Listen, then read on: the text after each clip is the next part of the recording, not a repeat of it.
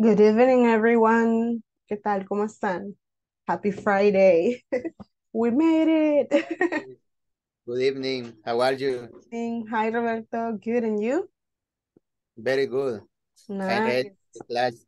Perfect. That's the attitude. Hi, Kathy. Hi, Barbara. Hi, Judith. How are you? Hi, I'm fine. Perfect. Hi, Flor. How are you?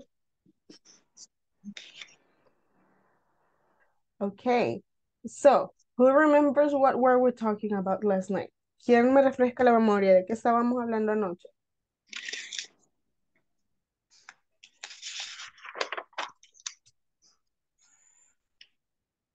Verbos imperativos.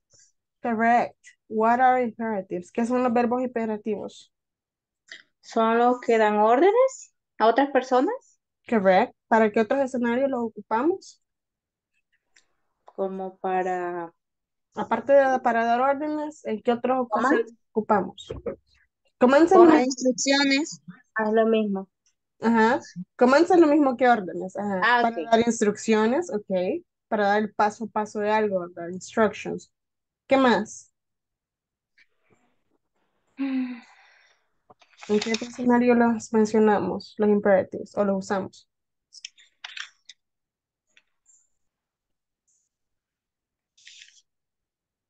Mm, To give I a... don't remember, teacher.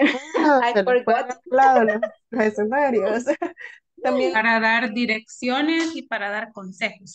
correct, Katy, that is exactly correct.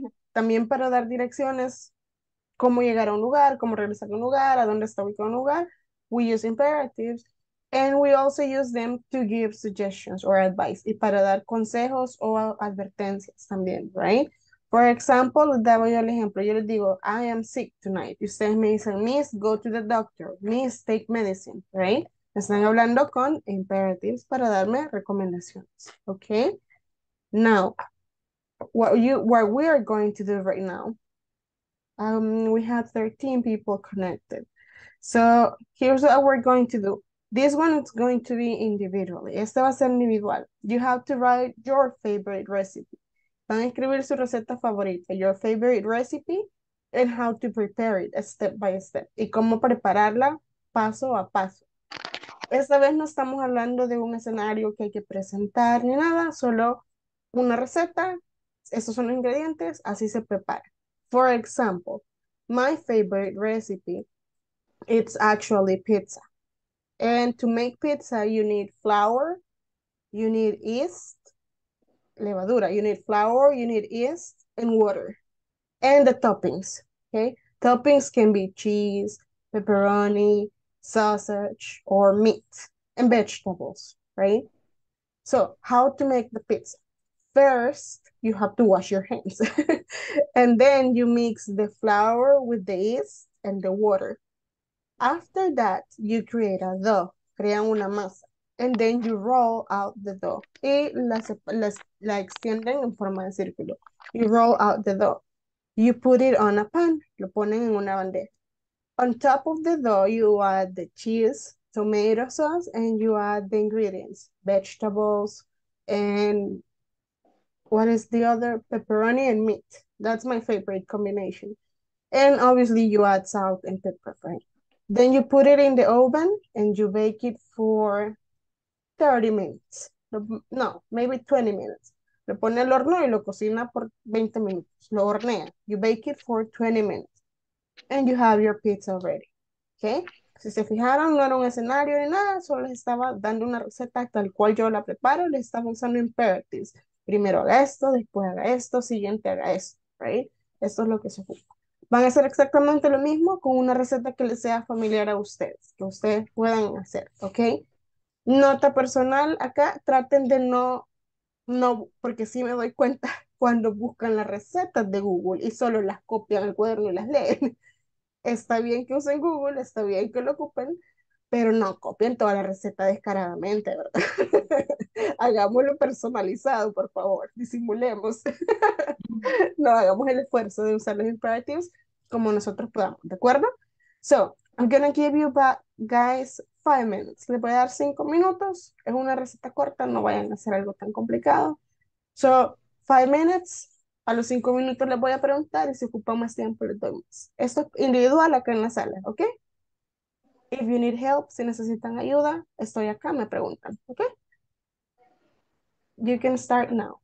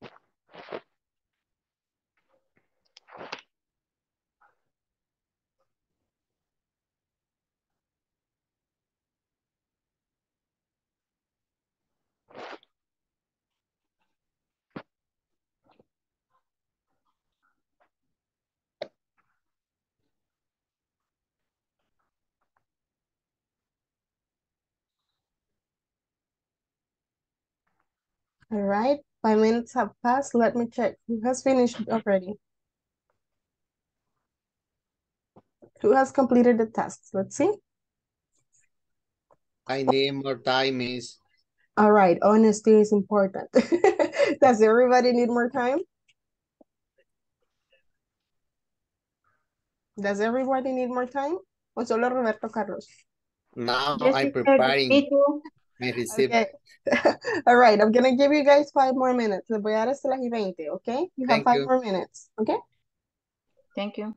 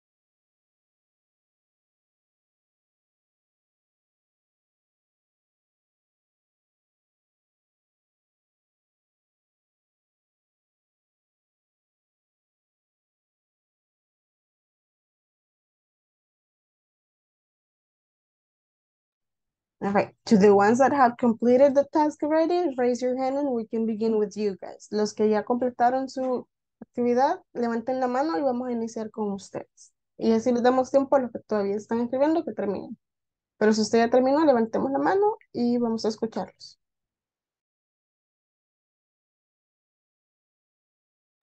Thank you. Vamos a escuchar a Noé Abraham, please. My favorite recipe. Salad. Ingredients. Lettuce, tomato, dressing, diesel bread, cheesy cheddar, fish stick. Wash all the vegetable. Second step, cook all the vegetable into small pies.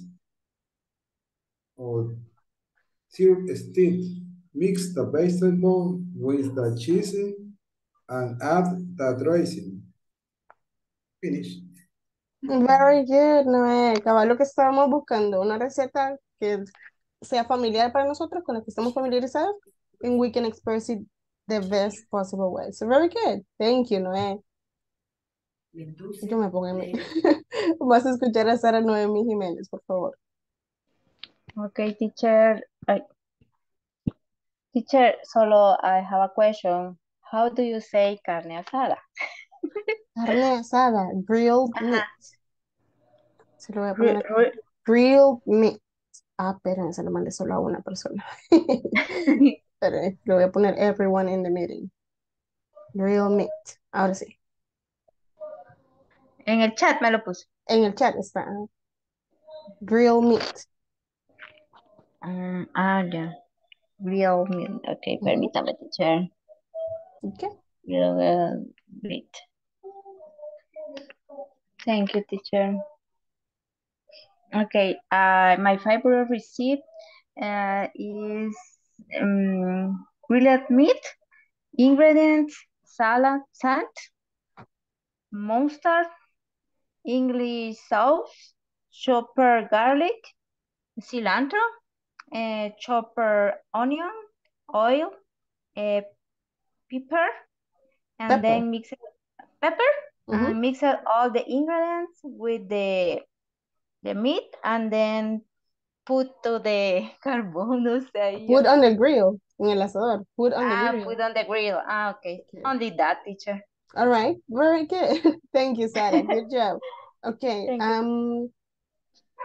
Ingredients.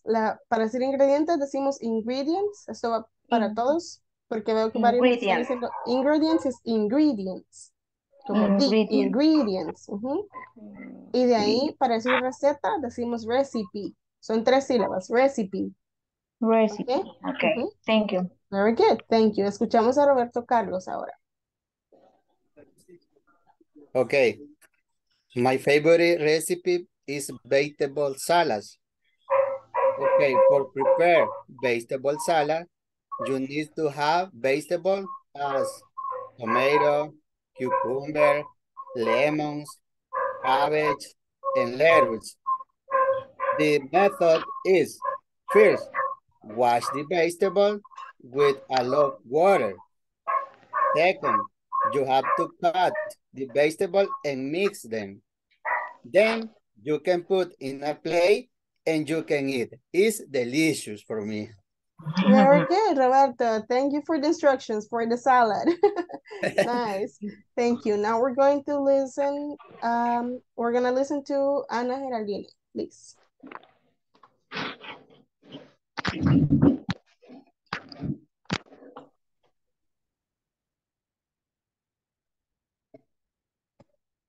My favorite recipe is French toast. Recipe.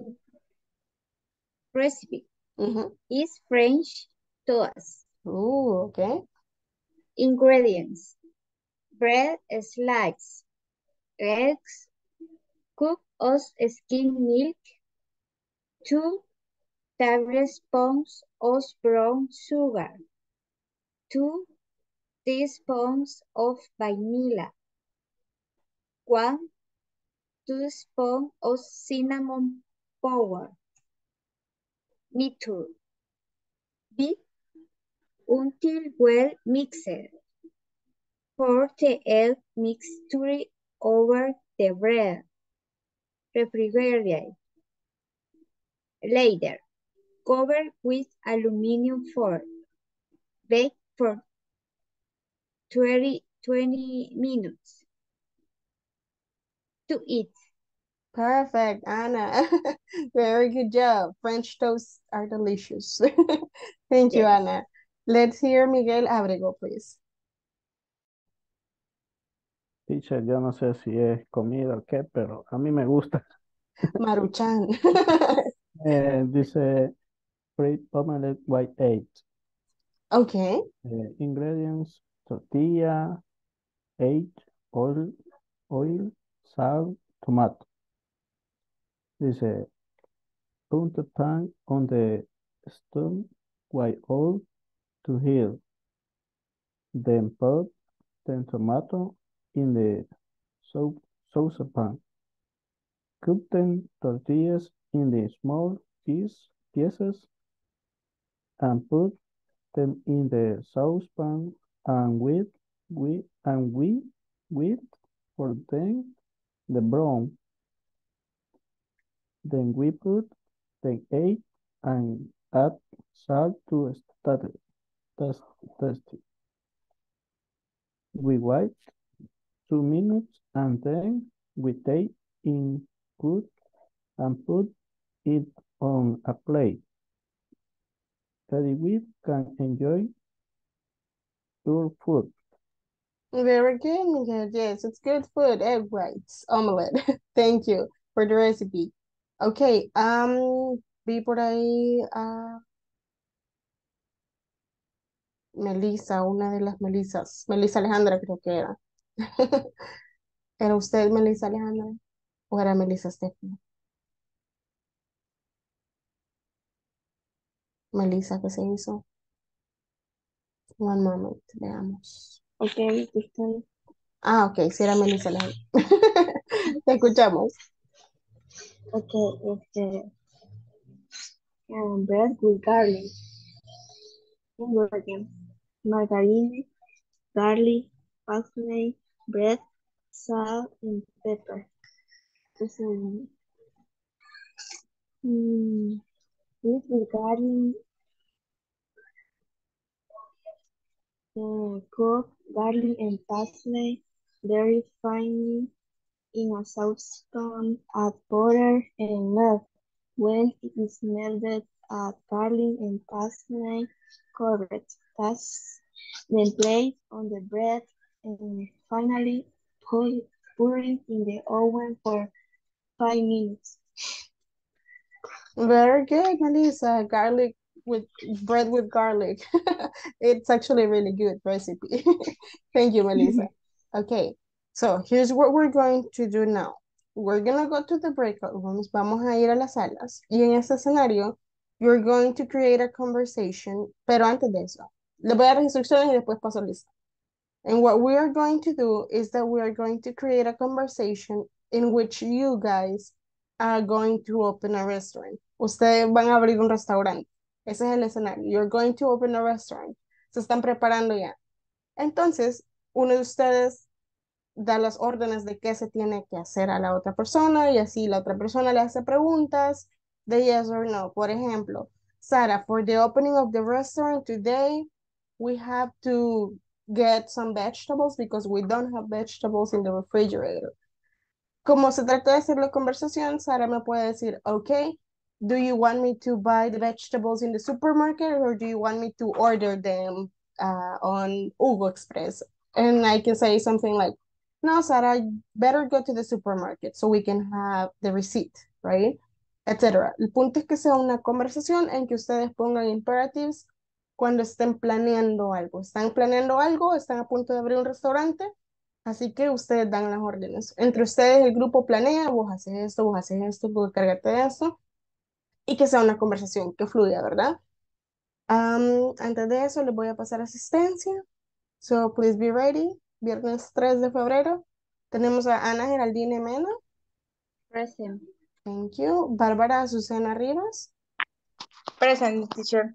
Thank you. Blanca Flor Jiménez. Present, teacher. Thank you. César Vladimir Melgar.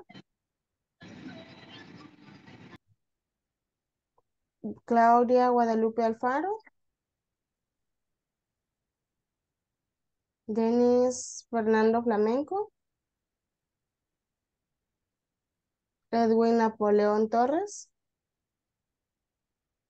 Katy Briseida Hernández. Present. Thank you. Luis Ernesto Vega. Present, teacher. Thank you. Melissa Alejandra Gutiérrez. Present. Thank you. Melissa Stephanie Hernández.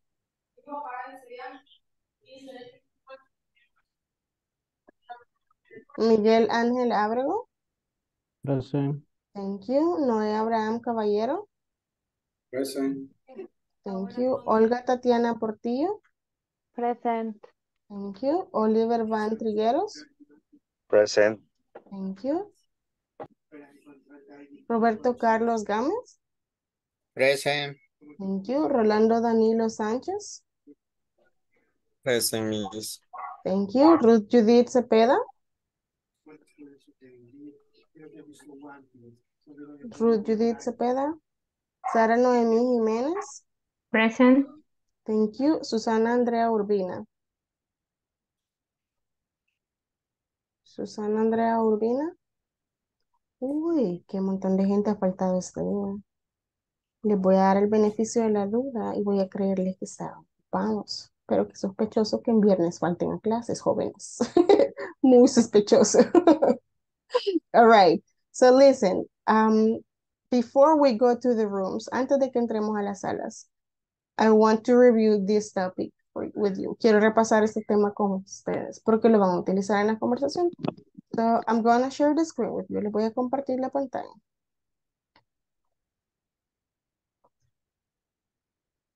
And we have WH questions. ¿Me confirman si ya ven la pantalla, por favor?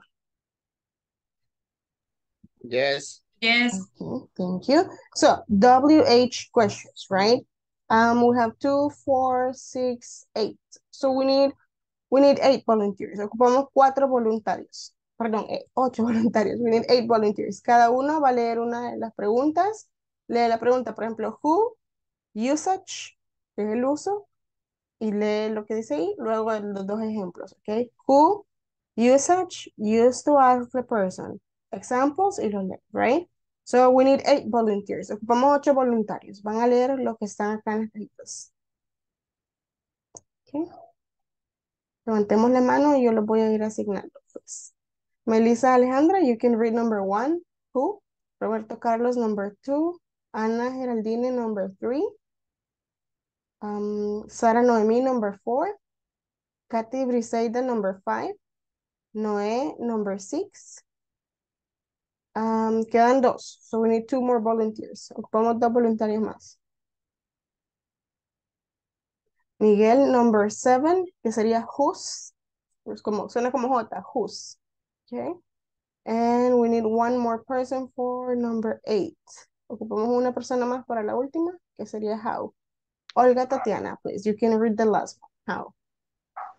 Let's begin. Melissa, please. Who, you say to ask the person what is the action. Example, who is the president of Brazil? Who will the winner? Correct. Si se fijan, ahí quería decir the president, pero le pusieron the president. Thank you, Melissa.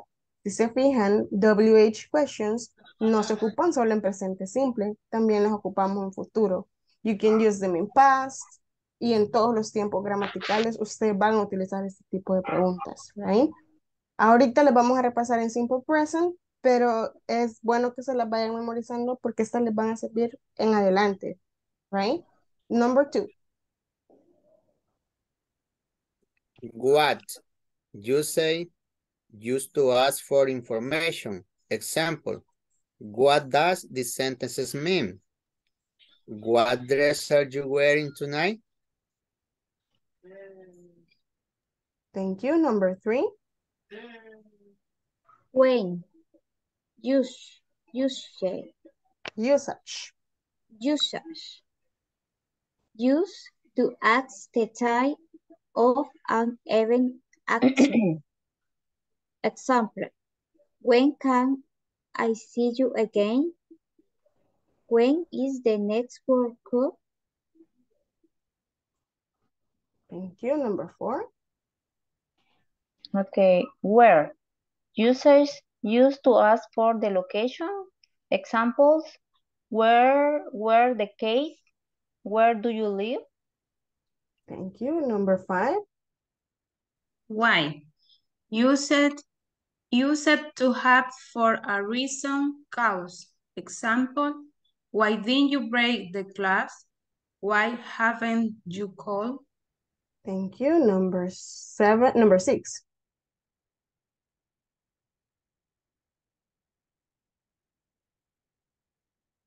Number 6. Which? Use it when there is choice. Example, which of these pens is the best? Which author do you enjoy? Thank you. Number 7. Use. Use it to show possession. Example. Use. She is the dad has a cow. Use but is this. Ok. Eso se pronuncia como J. Whose. Whose. Así, como J-U-S suena. Whose. Sí. Thank you. And number 8, please. How. Who. How. Perdón. How. Mhm. Use it to exemplify a process. Examples. How do you learn English? How has the weather been? Correct. Thank you, Olga. All right. Here is the thing, guys. Who es tal cual la pregunta quién, ¿ok? Lo ocupamos cuando queremos saber quién hace, quién va a hacer o quién hizo algo, right? ¿Quién es el responsable de algo? Who. ¿Quién? Tal cual. No es para quién, no es de quién, esa es sola, específicamente quién, ¿ok? Then we have what. What is used to ask for information. En este caso, what es más general, ¿ok? Lo ocupamos para cosas, para lugares e incluso para situaciones, ¿ok? Now, when is specifically for time, ¿ok? ¿Cuándo? Sería quién, la primera quién, qué, cuándo. En esta cuándo, a veces la gente también equivale a que preguntaran what time, a qué horas, ¿ok? Puede equivaler a esa, pero la más específica para qué horas es esa, what time. Pero a veces también ocupan esta when para referirse a una hora y no a una fecha. Pero es mixta, puede ser para los dos escenarios. Luego tenemos where, que sería locación. Use for location. Where, dónde, a dónde, right? Where are the keys? Where do you live? Where do we go, right? ¿Dónde o a dónde? Then we have why. ¿Por qué? Cuando necesitamos la razón o causa de algo, esta es la pregunta que usamos. Why. ¿Ok? Por lo general, esta siempre se contesta con la palabra because. Es el porqué de respuesta. Why es porque pregunta. Because es el porqué de respuesta. Why do you live so far? ¿Por qué vives tan lejos? Well, because that's where I found a house. Porque ahí es donde encontré casa, ¿verdad? Because that's where I found a house. So, why? Because. Then we have which. Which es parecido a what, porque es para información general. La diferencia es que which es específicamente cuando hay una elección que hacer. ¿Ok? Cuando usted va a dar más de una opción o cuando hay más de una opción, cuando se va a hacer una elección, ocupamos which, porque quiere decir cuál. What quiere decir qué, which quiere decir cuál. Por lo general, cuál de dos o cuál de más. Por eso decía, cuando hay varias opciones, ahí ocupamos which. ¿Ok? For example, which supermarket is better? super selectos from San Jacinto or super selectos from Las Cascadas? Which is better? ¿Cuál es mejor? Right? Cuando hay opciones.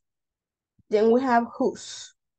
Whose es el equivalente de who, pero para preguntar de quién, a quién algo le pertenece. ¿Okay? Who es quién? ¿Quién es responsable de hacer algo? Whose quiere decir de quién. De quién es algo, de quién, a quién pertenece algo. Y miren las preguntas. Whose child is this that has a cough? ¿De quién es este niño que tiene tos? Right? No dice of whom, no, dice whose. Para preguntar de quién es algo o a quién pertenece algo, es whose. Whose bag is this? ¿De quién es esta bolsa? Whose bag is this? Okay. Y luego tenemos how, que es cómo. ¿Cómo? Right? Por lo general para explicar procesos, así como ustedes acaban de decir en el primer ejercicio.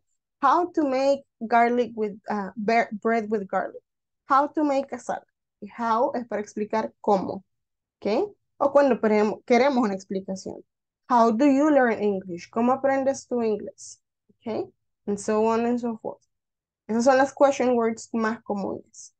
Then, we have lo que les decía. Les vamos a repasar el simple present ahorita, pero estas les van a servir en adelante a ustedes para siempre que hablen inglés, right? So, volunteers. We need two, three.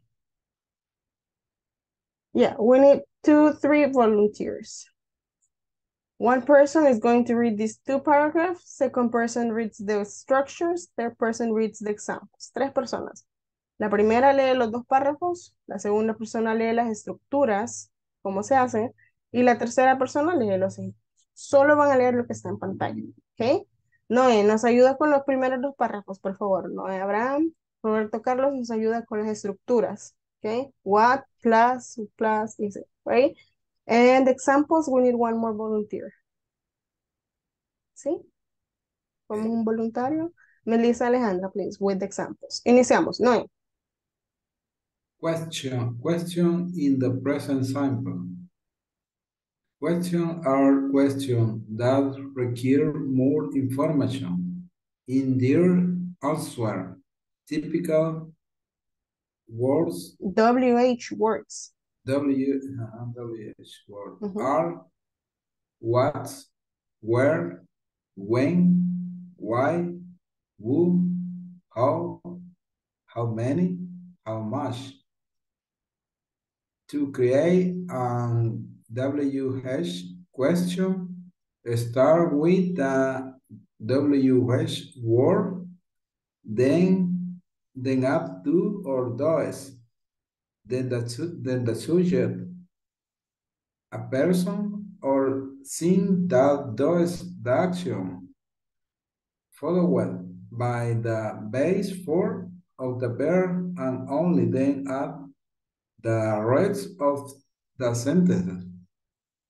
Very good. La pregunta es, ¿quién es who? Siempre, acuérdense que suena como una J, who. Who. Y la otra de pertenencia es whose, pero las dos suenan como J. ¿Ok? Okay. Structures, Roberto Carlos. Okay.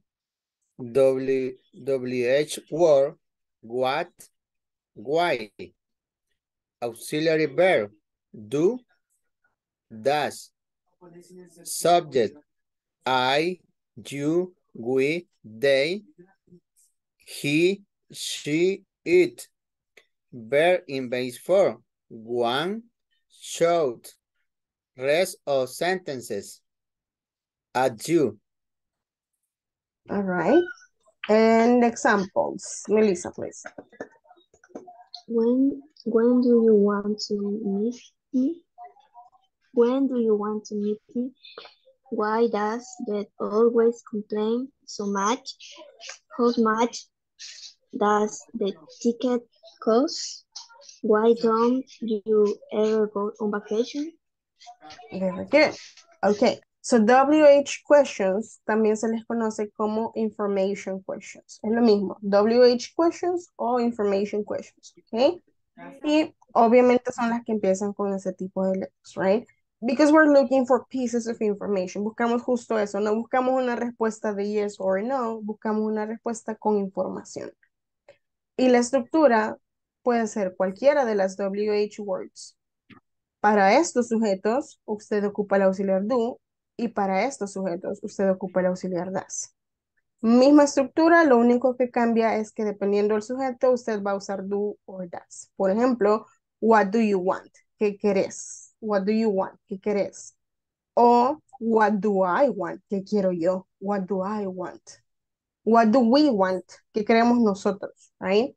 Do es para primera persona, segunda persona y plurales. Para tercera persona, he, she, it, ocupamos does. ¿Ok? Y sería lo mismo. What does he want? ¿Ok? ¿Qué quiere él? What does he want? Acuérdense que estos pueden cambiarlo siempre por nombres personales. En vez de decir he, puedo decir my father. What does my father want? ¿Qué quiere mi papá? O what does he want? Cualquiera, right? What does she want? ¿Qué quiere ella? O what does Maria want? Right? O what does it want? O what does the dog want? Right? It depends. Lo único que tienen que tener en mente es que para estos, primera persona, segunda y plurales, ocupamos do, terceras personas ocupan das. De ahí, cualquier pieza de información va a depender de lo que ustedes buscan. Auxiliary, sujeto, verbo. ¿Ok? No, yo no puedo decir, por ejemplo, si quiero preguntar esta, la número 1, el ejemplo. When do you want to meet me? Esa es la estructura completa. Miren, WH, auxiliary, subject, verb. Lo demás es complemento. Tiene que llevar estos 4 pasos. WH, auxiliary, subject, verb. No, no es válido si usted dice, when you want to meet me. When you want to meet me. Si omití el auxiliar, no estoy hablando correcto. ¿Ok? Puede que en una conversación la otra persona le entienda lo que usted está queriendo decir, aunque no lo mencione. Pero si usted está siendo evaluado, tenga por seguro que lo van a descalificar, porque es una falta gramatical, right? So, when do you want to meet me? That's the point. Next. Por ejemplo, esta otra. Why does Beth always complain so much? Porque Beth siempre se queja tanto. Yo no puedo venir y decir, why Beth always complains so much, y dejar el auxiliar afuera. That is not possible, that does not exist. No existe las preguntas sin el auxiliar, ¿ok? Y así van todas, solo se aseguran de esos 4 pasos, right? Lo otro, rest of sentence o complement, puede estar, puede no estar, right? Questions until this point, preguntas en este punto, Roberto Carlos? Miss, I have a question with a word. Mhm. Showed, what's the mean? Where is it? ¿A Uh, dónde está? is in base form.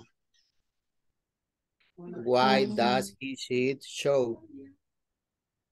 The example, teacher. Oh, thank you. In this structure, shout, gritar, Yes. gritar, shout at you, te grita a ti. Ah, Gritarle a alguien es esas 2 palabras, shout at. Shout at. En este okay. caso es, why does he shout at you? ¿Por qué te grita él?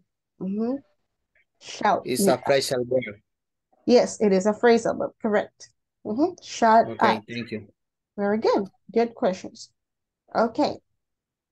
So, for this one, just for practice, we're going to organize the words to ask WH questions.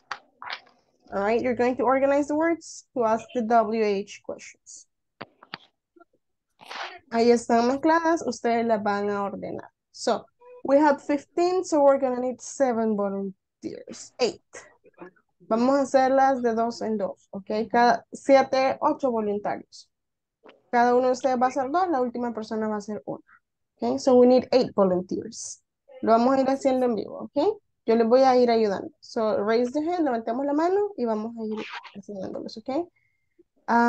Noé Abraham, ¿me ayuda con la 1 y la 2? Sara Noemí, 3 y 4. Bárbara Azucena, 5 y 6. Miguel, 7 y 8. Roberto Carlos, 9 y 10. Katy, 11 y 12. Y vamos a llegar hasta ahí ahorita, hasta la 11 y la 12. Iniciamos. No.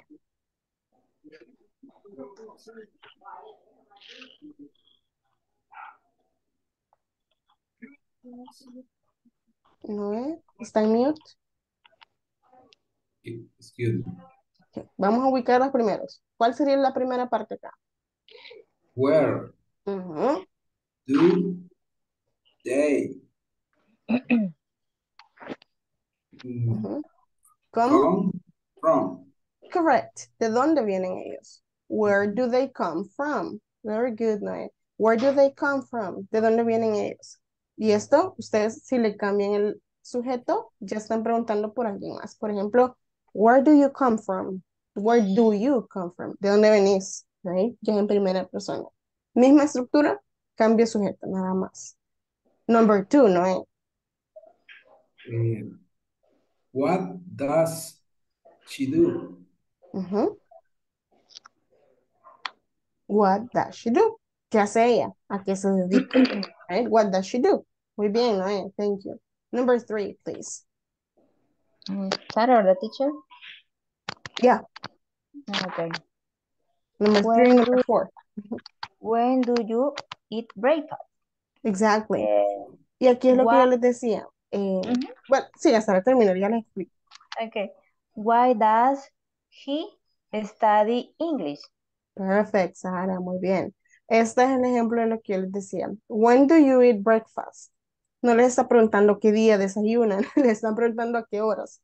Pero a veces la gente ocupa when en vez de preguntar what time do you eat breakfast, right? Puede ser en los dos escenarios. Number five and number six. Number five and number six. Aquí, teacher. Okay.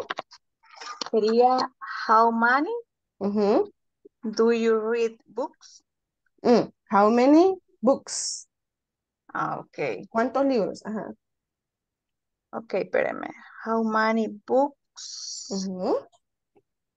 do you read? Ajá. ¿Verdad? Sí, falta. Las 6, Acá. 6. Per year. Las cinco. Ay, How perdón. many? Per year. Ajá. ¿Cuántos libros Dos lees? libros lees por año. Correcto. Number six. Eh, how much does he? How No. much? Está preguntando cuánto. Hay que mencionar de qué. How much? How much sugar? Mhm. Sugar Auxiliary. Does. does Mhm. he want? Correct. How much sugar does he want? Number seven. Teacher, solo ¿cuánta Ujú. azúcar necesita él o quiere él? Quiere él. ¿Cuánto Ah, azúcar quiere él? How much sugar does he want? Okay. Hay algunas preguntas de WH donde ustedes tienen que especificar de qué se está hablando, como en las 5, ¿verdad? Como es cuántos, how many, hay que especificar cuántos qué, ¿verdad? En este caso, cuántos libros, how many books. Y en este caso, how much sugar, right? Number 7 and number 8, please. How is your house? Correct. ¿Cómo es tu casa? ¿O cómo está tu casa? Number 8. When do they play soccer? Correct. ¿Cuándo juegan fútbol? ¿Qué día juegan fútbol? Right? Very good. Number 9 and number 10.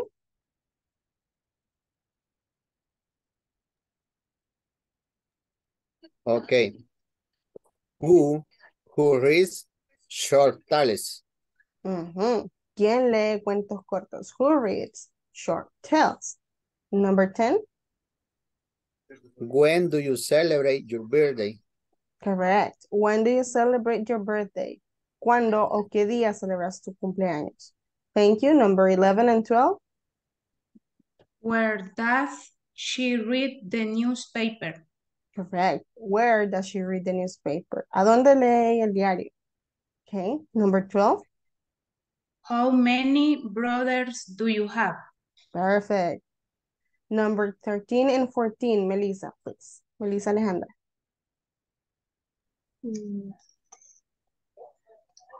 How often travel she does below? How often? Auxiliary. Porque how often es con qué frecuencia o cada cuánto. Entonces, how often? Es que como, how often does she travel Europe? By Europe, correct. How often does she travel by Europe? And then 14, Melissa, please. How study English? How study English? Who? Who study English? Mire lo que lleva al final. Yes, muy bien, Melissa, correct. Who studies English, right? We add the S because it's third person. All right, very good. I'm going to switch the screen. Voy a cambiar la pantalla. Y nos vamos a pasar al manual del estudiante. Okay, we're going to do an exercise in here. Give me one moment.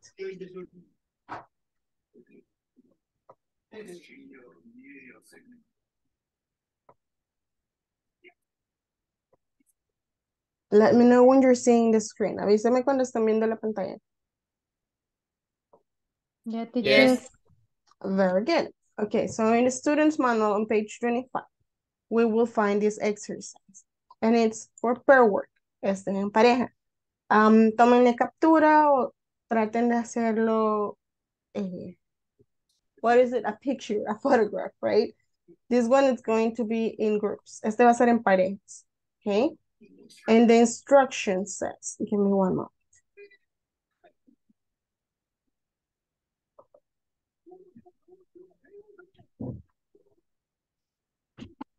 The instruction says in here, read the email and organize the activities Guadalupe needs to do by importance. Van a leer el correo y van a organizar ustedes las actividades que Guadalupe tiene que hacer según el orden de importancia, lo que ustedes crean que es lo más importante según el email, right? So, we're gonna open the rooms, voy a abrirles las salas y les voy a dar 10 minutos para que puedan completar ese ejercicio. Es en parejas o algunos grupos van a quedar de 3. La mayoría están de 2. ¿Okay? Traten de coordinarse, lo leen y van decidiendo cuál es primera, cuál es más importante, cuál es la menos importante. ¿Ok? You have 10 minutes.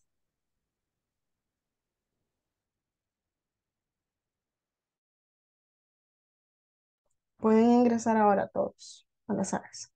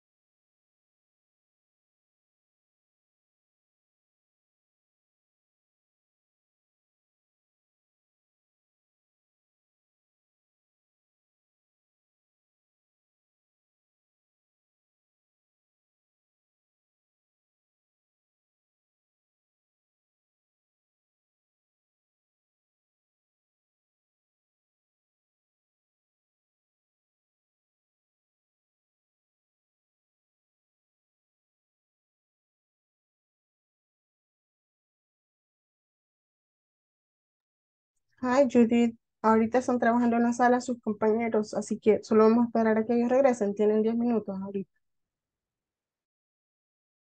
Así fue. Hola, teacher, gracias y mil disculpas, pero hemos tenido jueves y viernes una de cosas en la alcaldía y todavía No se estamos viendo una preocupe. producción. Ok, no se Ajá. preocupe. Siempre y cuando esté conectada, Judith le cuenta la asistencia. Sí, y teacher, y esto lo puedo encontrar en la plataforma para repasarlo yo estos Sí, temas. sí. Ah, De vale. hecho, al final de la clase le voy a repasar lo de la plataforma para recordarles. Ya, sí, porque por ejemplo lo de ayer me pareció súper interesante porque casi no lo recordaba lo de las direcciones Ujú. y apenas y pude entender o recordarme bien sobre lo de los numerales, entonces sí quiero como darle un repaso este fin de semana. Perfect. Vaya, no se preocupe, Bueno, Judith. Al final de la clase repasamos lo de la plataforma. bueno, gracias.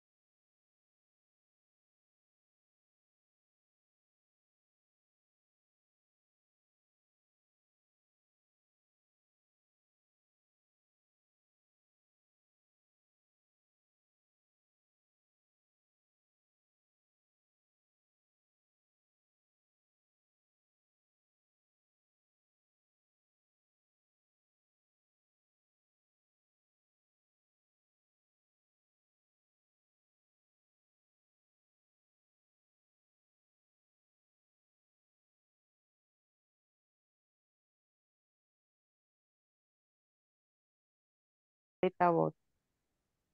Hello, vi que pidieron ayuda. Sí, teacher. Hola, teacher. Teníamos una duda. Dígame. ¿Verdad que lo que vamos a realizar es poner en orden lo que se va a ir realizando según Ya, lo que dice en usted, orden, ma? según lo que dice el email, ¿qué piensan ustedes que es lo más importante a lo menos importante? Según nuestro Ah, criterio. Sí, sí, según su criterio, pero lo que está ahí, el contenido que está en el correo. Ok. de lo más importante a lo menos importante. Ajá. En el Ok. correo menciona 4 cosas y ustedes le dicen, ustedes van a ponerlo, cuál es la primera, cuál es la segunda, de lo más importante a lo menos importante. Ok. Sí, Ah, ok, ok. esa All era right, la duda, gracias. all right, then, los veo en unos minutos. Thank you. Ok, ok.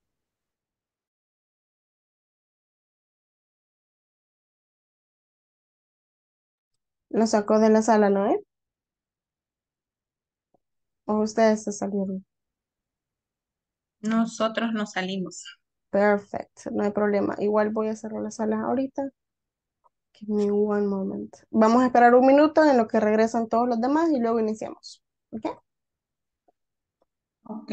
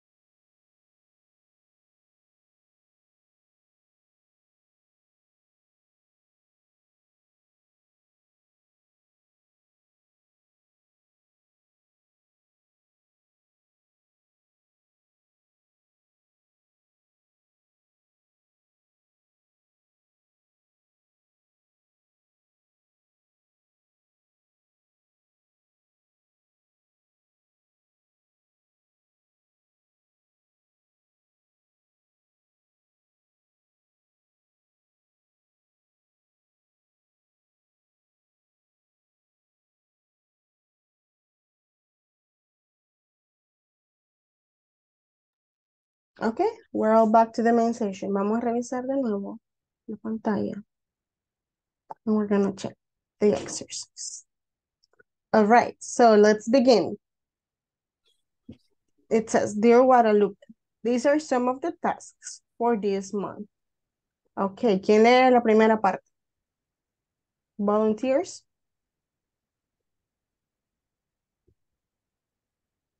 Roberto Carlos, please.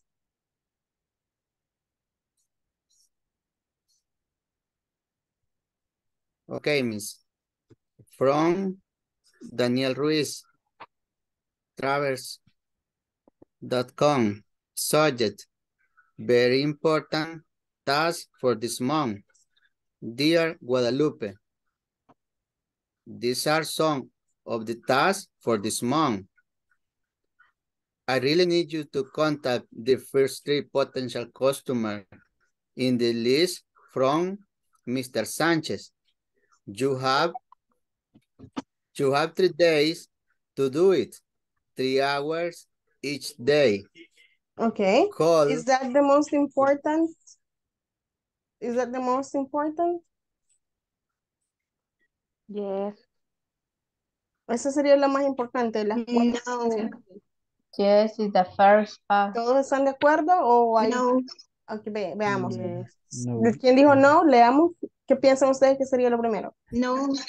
It's very No. important to send to... Eso creo que sería.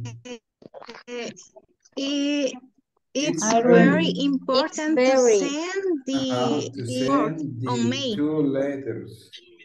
Okay. Sales report. The sales report on May 26th. And then write a new welcome letter for the new customers. You have one day Yes. to do it. Tiene un día para hacerlo. 4 horas. Yes. All right, that's Yes. that's the first one, number 1. The second one, la segunda, ¿cuál sería? Según orden de importancia. Call the new client. Call the new clients from the last 3 weeks. Exactly. Call the new clients from the last 3 weeks. and give them the catalog information for June. All right, para eso dice que tiene 2 horas, 2 días para hacerlo. Ok, 1 hora al día. Number 3. Finally, visit the two Visit the stores. two Very stores important in to set Santa the Tecla. place. Visit 2 stores in Santa Tecla. You have 2 days to do it. And number 4. I really need you need to. you to Contact the first 3 potential customers. No sé por qué no están leyendo las oraciones completas, solo las primeras 2 palabras me leen. All right, pero sí, ese sería el número 4. I really need you to contact the first 3 potential customers in the list. All right, very good. So, I want you to pay attention to here. This slide, right? Hay unas partes importantes que tienen que ver con el tema que vamos a ver a continuación. And we have, for example, need, miren esta estructura. I really need you to contact the first 3 customers. Se vuelve largo por estas palabritas, pero en realidad son los customers. The customers. I need you to contact the customers. Vamos a dejarlo ahí. Miren esa estructura. I need you to, etcétera, etcétera. Y un verbo. Ok, entonces hay una combinación de lo que menciona. ¿Se acuerdan que se lo mencionaba la primera semana? Need to, want to, have to. Por lo general, cuando hay más de 2 verbos, en medio vamos a usar la preposición to, right? Pues ahora vamos a ver un par de esas combinaciones, ok? I'm going to share the screen with you. Les voy a compartir la presentación. Give me just a minute.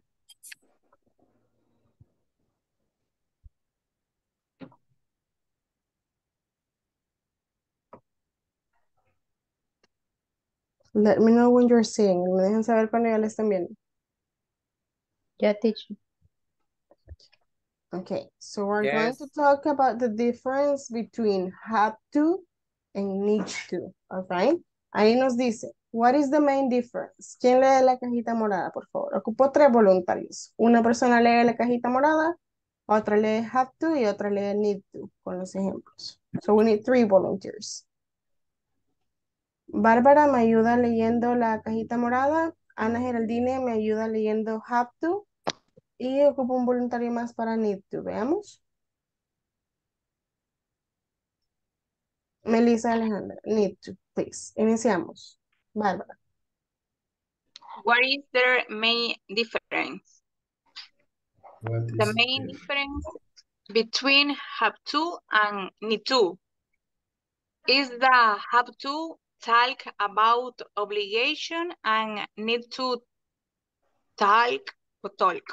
talks about Requirements. requirements. Correct. So, esta parte es importante. ¿Cuál es la diferencia entre have to y need to para saber cuándo ocupo cada uno?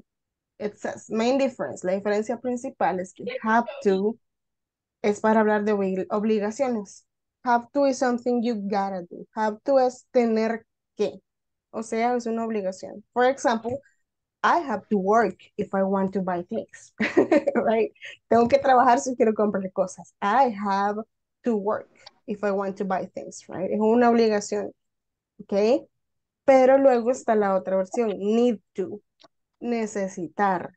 Need to y el siguiente verbo, ¿ok? This one talks about requirements. Need to lo ocupamos para hablar de cosas que son necesarias o requeridas, ¿ok? Entonces, I need to have a job to sustain my lifestyle. Yo necesito tener trabajo para mantener mi estilo de vida, right? I need to have a job to sustain my lifestyle, okay? It's different. No es lo mismo have to, hacerlo por obligación, que need to, necesitarlo o que sea un requerimiento, okay? So, have to, leamos. Have to. Have to is a semi-modal verb. Semi-modal verbs function similarly to modal verbs. They can act like modal verbs or main verbs. It is used to express obligation, dainty, etc. For instance,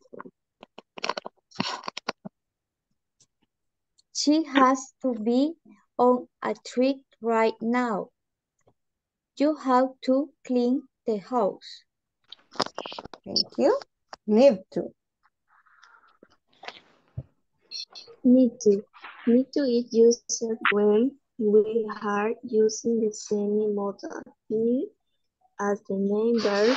It expresses requirements. For example, I need to change the sheets. Sheets. The sheets. I need to change the sheets. Yeah. Sheets es sábanas. Las sábanas. Necesito cambiar las sábanas. Right.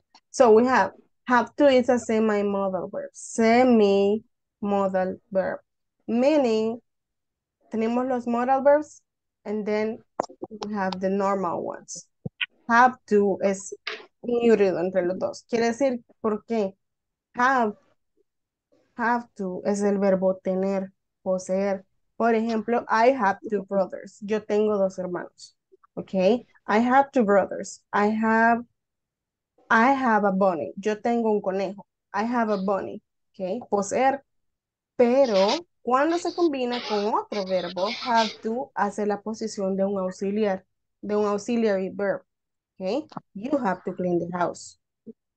Okay. Aquí no es tú tener o tú tienes algo, aquí es tú tienes que limpiar la casa, right? You have to clean the house. Ya no es el verbo poseer, aquí es el verbo tener que hacer algo, ¿ok?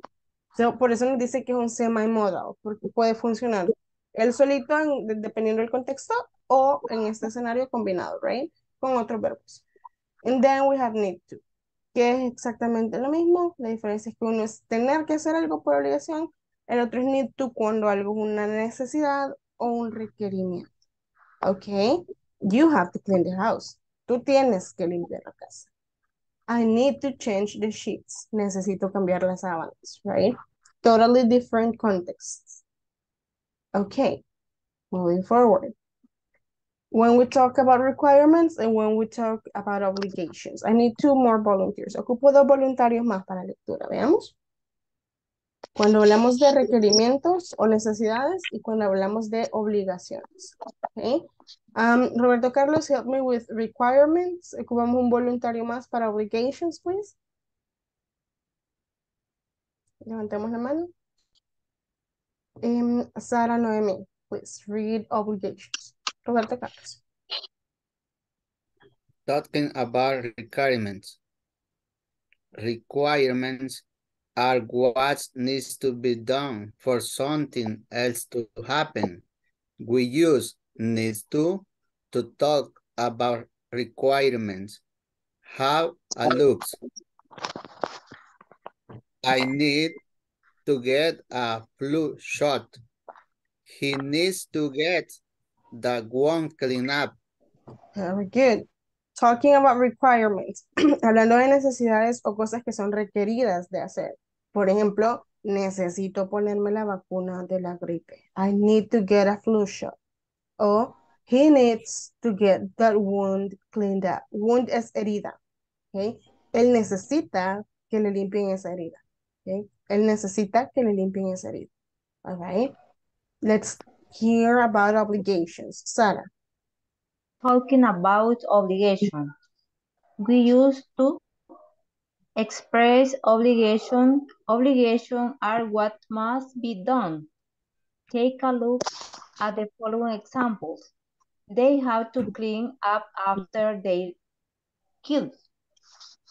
You have to keep this a secret. A secret. A secret. A secret. Correct, Okay. Sara, thank you. To keep this a secret. Okay. Very good, thank you. So, have to, lo que mencionábamos, es específicamente para expresar obligaciones. Obligations, cosas que sí o sí deben ser hechas, right? No es opcional. Tienen que ser hechas, all right? And we have the examples. Ellos tienen que limpiar cuando sus niños ensucian. To clean up after, este es un verbo, una frase verbal o a phrasal verb. Tiene 3 partes. Clean up after, quiere decir limpiar después de que alguien ensucia. En este caso dice los niños, entonces ellos tienen que limpiar después que esos niños ensucian, ¿ok? You have to keep this a secret. Tenés que mantener el secreto. Okay? You have to keep this a secret. Tenés que mantener el secreto. It's not optional, right? Ya te lo conté, ahora guardar. Obligations. So, we also have a negative version. También existe una versión negativa. Tanto como hay obligaciones, también hay cosas que no se deben hacer o que no se tienen que hacer, right? Eso sería la versión negativa. So we need 3 volunteers. Ocupamos 3 voluntarios para este escenario. Negative form la segunda parte y interchangeable la tercera parte. Solo van a leer ahorita, solo estamos explorando esta parte de la gramática. Noé, ¿me ayuda con negative form?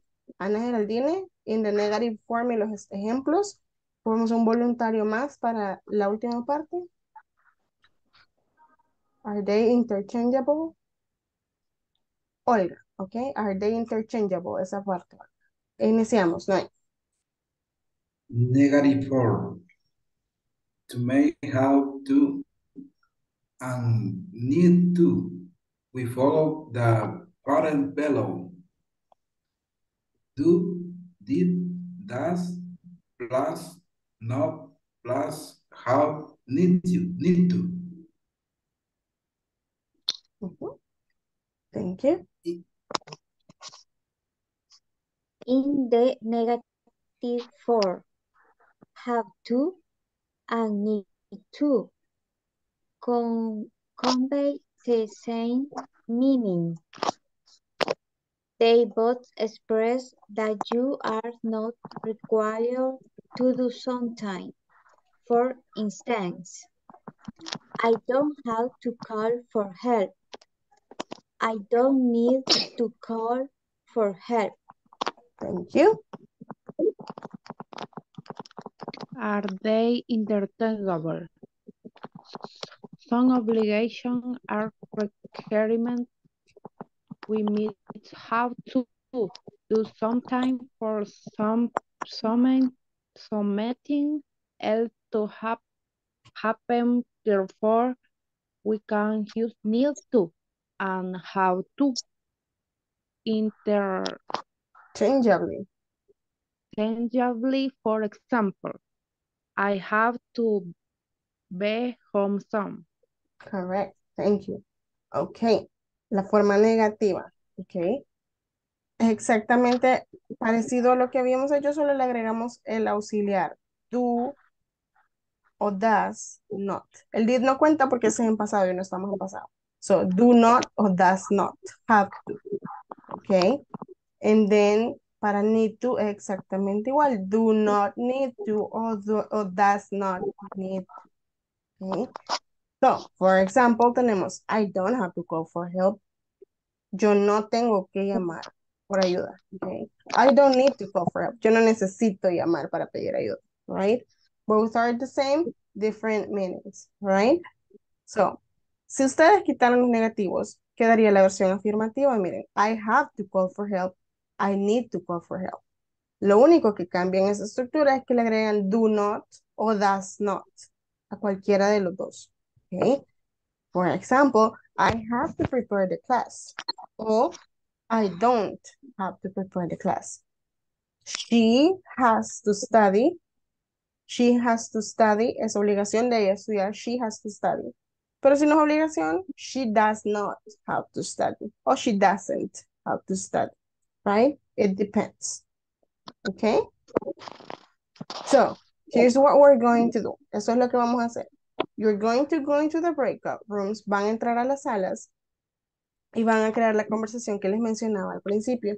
Una conversación en la que hoy es el día antes de la apertura de su restaurante, de su negocio, de su empresa. Puede ser de cualquier rubro, ¿right? Ustedes lo escogen. El punto es que van a preparar todo. Están haciendo ya todo, la planeación, ¿ok? Entonces, ustedes van a organizar. Ok, fulanito, you have to do this and this and that. Y la otra persona, pero we need to do this. Do we need to do that? Y aquí pueden utilizar yes or no questions, information questions, affirmative, have to and need to, o negative, don't have to or don't need to, or doesn't have to or doesn't need to, dependiendo del contexto, ¿ok?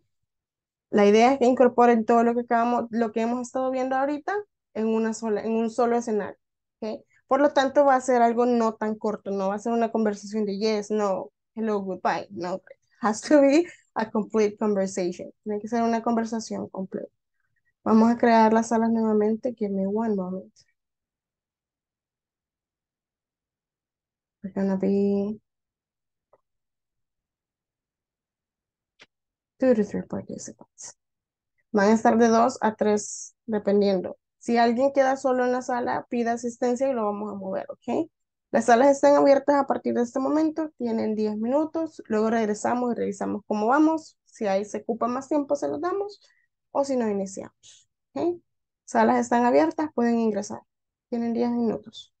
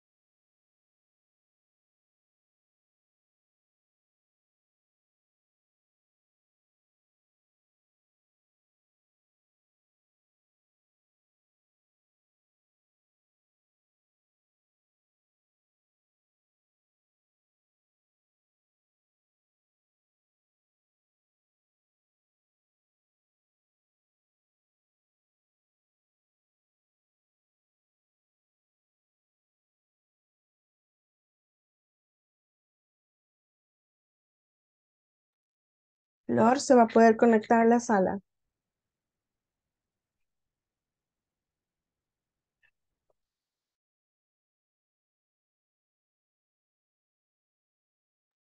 Flor, ¿me confirma?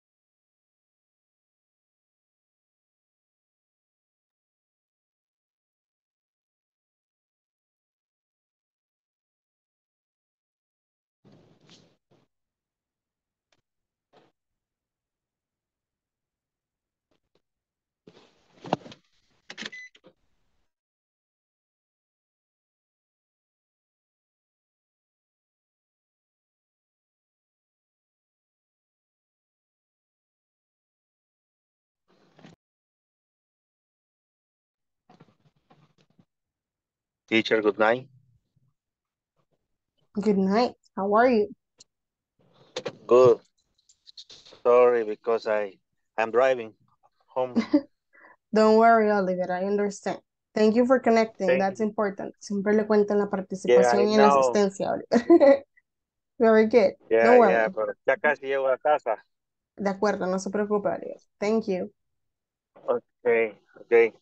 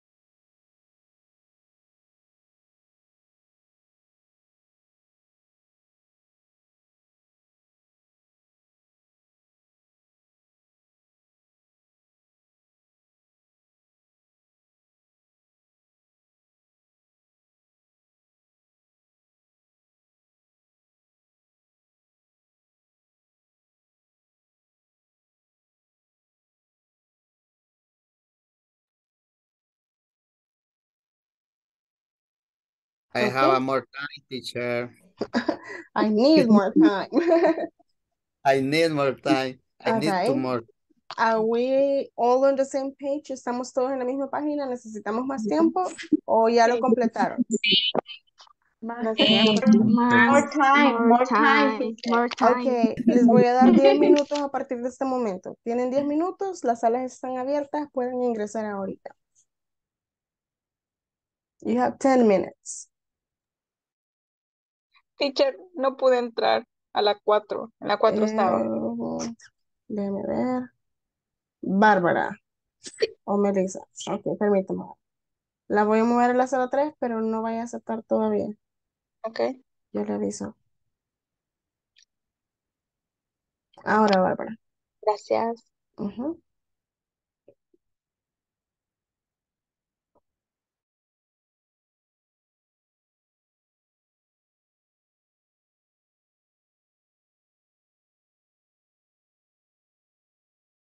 Melissa pudo entrar a la sala.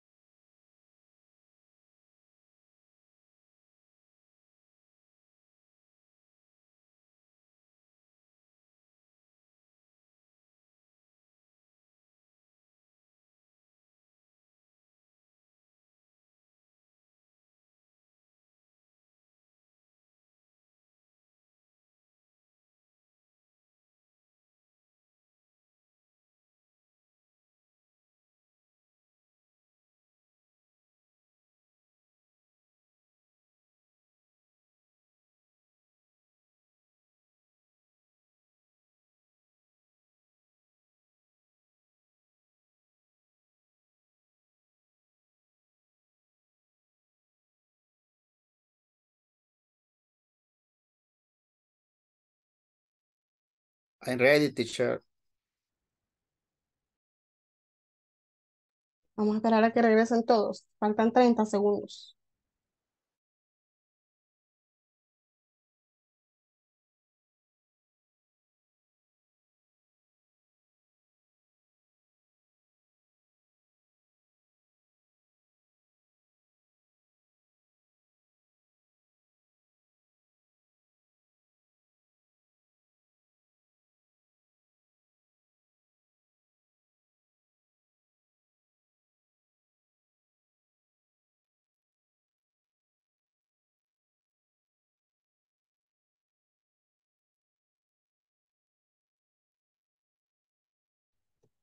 And okay, 15 participants. Estamos todos listos de regreso a la sala.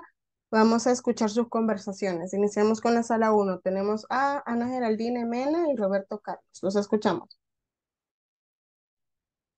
Okay. We open the restaurant of the hot dog and hamburger. Good morning, Anna. Tomorrow, we open the restaurant and we need to have already. You need to buy all ingredients in the supermarket. Okay, Robert. Tomorrow I go to buy in the supermarket. And you have to organize the table, chair, and put in order the kitchen. Yes, Anna. Thank you for your recommendation. Tomorrow, it's will ready. Well, Robert, tomorrow is a great day. Yes, Anna. We can do it. Ali. Very good job, room number 1. Les felicito, Roberto y Ana. Muy buen trabajo con la conversación. You used everything that we were looking for. Hicieron todo lo que estábamos buscando, así que very good job. And it was a very fluent conversation.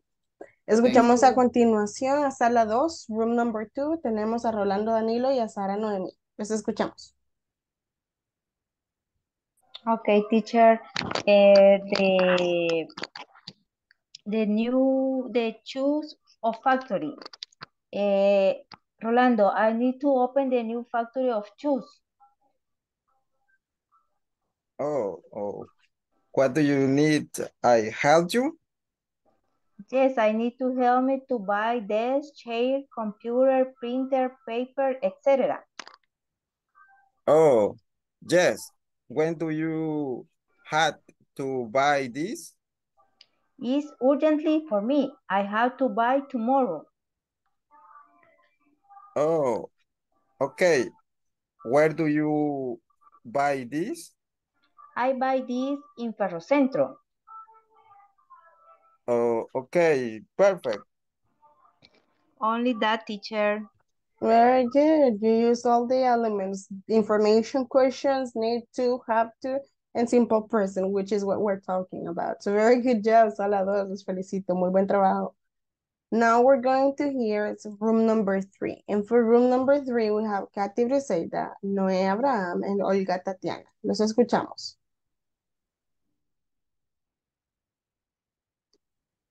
Ok, teacher, nosotros íbamos a abrir un restaurante y el nombre era, bueno, los compañeros van a abrir un restaurante y yo les voy a preguntar. Entonces, el nombre del restaurante es Los Antojitos. Okay. Empezaría yo. All right. Hi, Katy and Noé. How do you do? Very good. Great, 10. When they open the restaurant? We plan to open tomorrow. Okay. Where they be will located? We will be located in Huayua. Yeah, yes. Walking of full day sell? We will have several typical dishes. Oh, has wish. For example, pastelitos, pupusas, empanadas, etc. No, but we still need some ingredients. But Yeah, I need, for example, yuca, masa, no sé cómo se dice. Dough. Dough, Ujú. masa, potato, oil,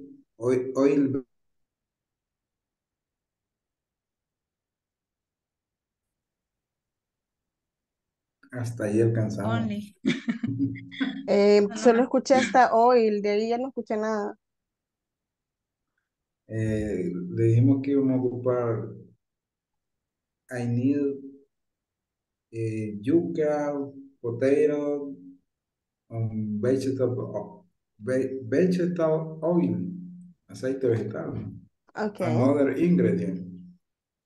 all Hasta ahí right. no nos alcanzó el tiempo. Esa conversación le faltó. Quedó a Sí, medio punto ahí. All right, me van a quedar en deuda room number 3. That's sí. gonna be it for tonight. Nos vamos a quedar hasta ahí, entonces les voy a pasar asistencia. Give me one moment. Um, let's please be ready. Tenemos, bueno, ahora le toca quedarse a Luis Ernesto Vega García. Vamos con Ana Geraldine Mena. Present. Thank you. Bárbara Azucena Rivas. Present. Blanca Flor Jiménez. César Vladimir Melgar. Claudia Guadalupe Alfaro. Denis Fernando Flamenco. Edwin Napoleón Torres. Katy Brice- Thank you. Katy Briseida Hernández. Present. Thank you. Luis Ernesto Vega. Thank you. Melissa Alejandra Gutiérrez. Present, Miss. Thank you. Melissa Stephanie Hernández. Miguel Ángel Ábrego. Present. Thank you. Noé Abraham Caballero. Present. Thank you. Olga Tatiana Portillo. Present. Thank you. Oliver Van Trigueros. Present. Thank you. Roberto Carlos Gámez. Present. Thank you. Rolando Danilo Sánchez. I'm here, Miss. Thank you. Ruth Judith Cepeda. Sara Noemí Jiménez. Present, teacher. Thank you. Susana Andrea Urbina. Ok, solo recordarles que pueden ingresar siempre a la plataforma. Ya estamos en el segundo fin de semana, sería la segunda semana. Subí notas esta semana, día lunes, martes subí notas después de la clase, porque habíamos terminado la primera semana. Muchos de ustedes solo han hecho una de las tareas. Lo que les venía diciendo, solo hay una persona que ya completó toda la plataforma y tuvo 100 en todo, así que le felicito, usted sabe quién es. Pónganse las pilas, trabajen en la plataforma, avancen lo más que puedan, ¿ok? Para que después nos quedemos solo con conversación, práctica, ejercicios y la gramática, la clase en sí, ¿ok? Para que la plataforma no les esté quitando tiempo después. All right? Teacher, Dígame. una consulta y podría mandar el link para buscar las clases, porque por lo menos la de ayer yo no la pude recibir toda, entonces la quise ver ahora para repasar, pero no encontré en YouTube No, no el está en dato. YouTube, está en la plataforma. Le voy a compartir ahorita. Mm, Bueno, ustedes van a la plataforma y se van a la sección donde dice curso Ujú. y ustedes entran a las tareas. En este caso, nosotros ya estamos en la sección 2. Ustedes se van acá. Les va a cargar. Cada cuadrito de estos de video es la clase de la semana. ¿Ok? Donde está el lapicito es la tarea que ustedes tienen que hacer. Cada videito, Ok. la clase de la semana. Y ahí las pueden ir viendo. Aquí están señaladas, sesión 7 de tal fecha. Y aquí está el tema que se vio esa clase. ¿Ok? Ustedes lo pueden Ajá. acceder en la plataforma. Traten de avanzar en esta parte bastante lo de las tareas, tantas como les sea posible para que después solo se queden con poco, ¿de acuerdo? That's gonna be it Ok. for tonight. Eso va a ser todo por esta noche. Descansen, disfruten su fin de semana, repongan baterías. Los veo el día lunes. Have a good night, everyone. You. Thank you. Good Okay, good night. night. Bye. Good Good night. night. Night. Good night, teacher. Good night, Rolando.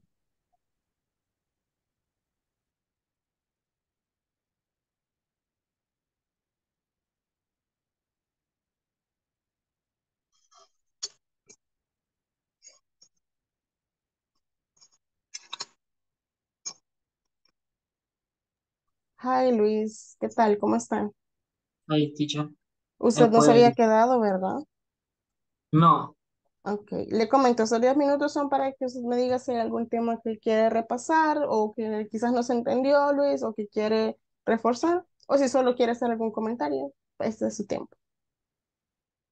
pues fíjese que la verdad no he podido estar al 100% hoy en la clase por actividades de la universidad. Acabo de salir de clase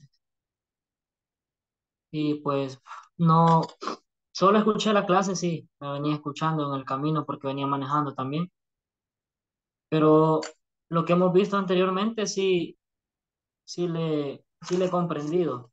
Ok. Lo, sí, lo que pienso hacer es ver la clase en la plataforma para ponerme al día, ¿verdad?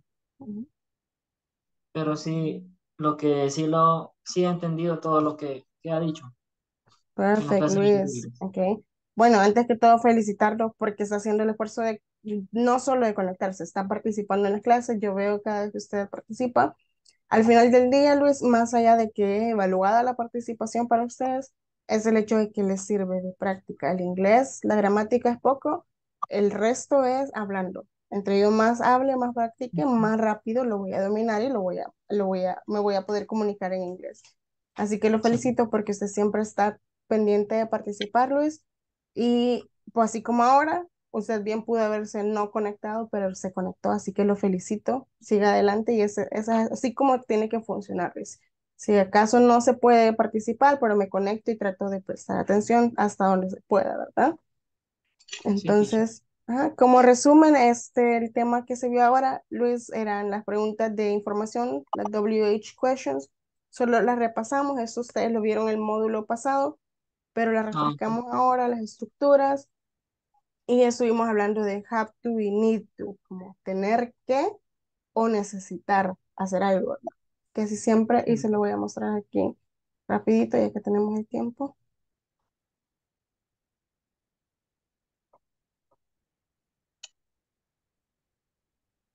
Acá está la parte de las WH questions. ¿Cuál es cada una? Who es para quién. What, qué. When, cuándo. Where, dónde o a dónde. Why es para preguntar por qué. Which, cuál. Whose, de quién, para preguntar a quién le pertenece algo.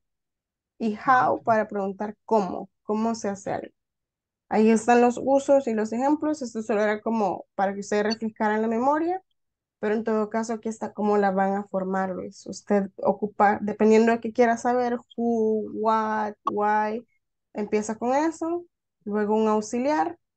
Do es para todos esos sujetos. O das si usted va a preguntar en tercera persona.